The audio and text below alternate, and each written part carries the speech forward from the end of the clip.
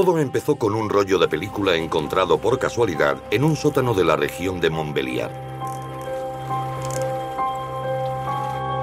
Estas imágenes datan de principios del siglo pasado.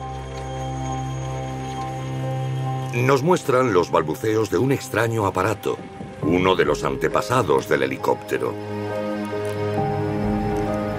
Esta máquina fue una invención de Oehmichen, un científico e ingeniero francés. Gracias a ella, fue la primera persona que consiguió un vuelo de 1 kilómetro en circuito cerrado.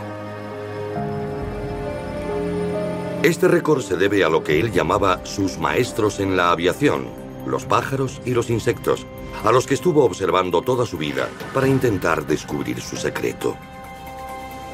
Ingeniero, mañoso excepcional, piloto de pruebas y también brillante naturalista, Oehmichen ha dejado numerosos inventos y teorías. Y sin embargo, tras su muerte, desapareció completamente de la historia. ¿Cómo pudo caer en el olvido?